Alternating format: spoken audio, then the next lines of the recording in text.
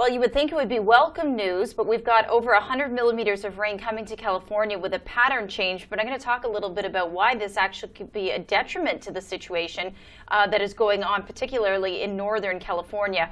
Of course, we've been talking about the Paradise Fire, also called the Camp Fire. Now 151,000 acres burned and still growing because although they are making progress with it, it is 70% contained. It is still actually expanding in size. We've heard at least 79 deaths. By the time you're looking at this could have gone up slightly. These stats are changing rapidly, both in terms of the people that are unaccounted for and unfortunately the fatalities. 700 people are still unaccounted for. That's gone down since yesterday. There was at around 1,000. But this fire has actually destroyed 10,000 homes.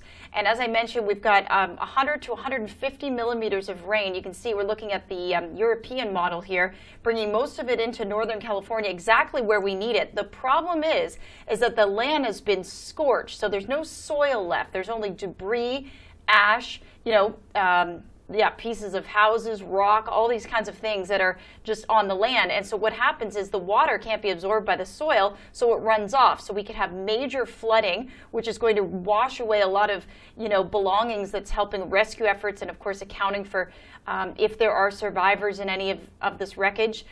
Flooding could wash away debris and, memories that people still have from their homes that maybe they're sifting through.